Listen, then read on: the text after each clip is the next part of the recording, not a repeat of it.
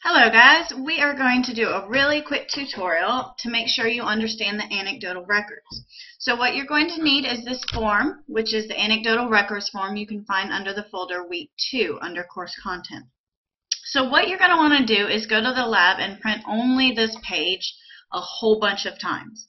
Okay, you're going to have these in each section of your notebook. Okay, and when I say section, I mean domain. If you go to your resource notebook page in your assignment packet, it's on page 5. You're going to go down and you're going to see all your sections right here. So you're going to have 5 anecdotal record forms for physical, for cognitive, social, and so forth. Okay? So let's go back to the anecdotal record, and I'm going to show you what that is. Basically, it's just writing down what you see. Now, at this point, you should have already read the book and looked at my notes on the PowerPoint. So all you're going to do is scribble on here. Okay, you're going to write the center name, the child's name, the time, the location. So you're going to just simply write what you see. Okay, you do not have to type these out. You can type them out and highlight them, but I'm going to leave that up to you. So when I'm sitting in the classroom, let's say it's dinner time. So I'm going to write exactly what I see. During free choice dinner time, let's say our child's name is Susie, chose the art center to play in. She asked one of her friends want to play in art with me. She sat down and pulled out the box of markers and a blank piece of pink paper. She said to her friend, "I'm going to draw a cat." She proceeds to draw a large oval and add triangles to it.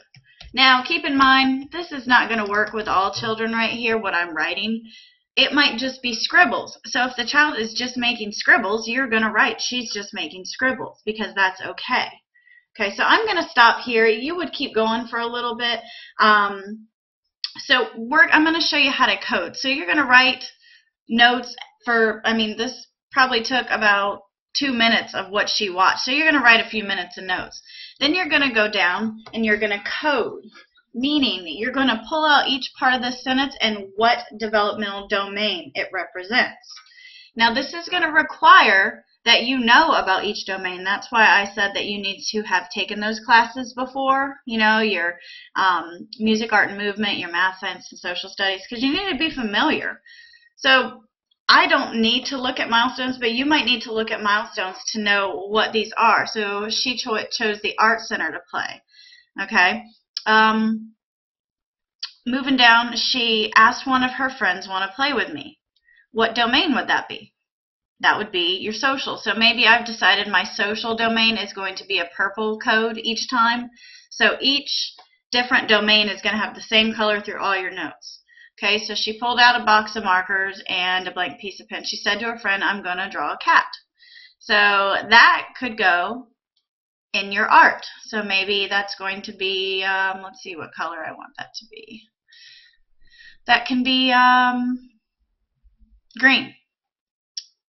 So she plans an art activity. That's part of the art. And then we have, she proceeds to draw a long oval. If you've taken math, science, and social studies, you know that is cognitive. Shapes, math. Okay? So now this is coded. So when you go back and you're trying to file these under each domain, each section, you know which color to look for to put in there. Alright? So that is how to do an anecdotal record. Okay? Of course, if you have any questions, you're going to ask those on the discussion boards and I will answer them. Okay?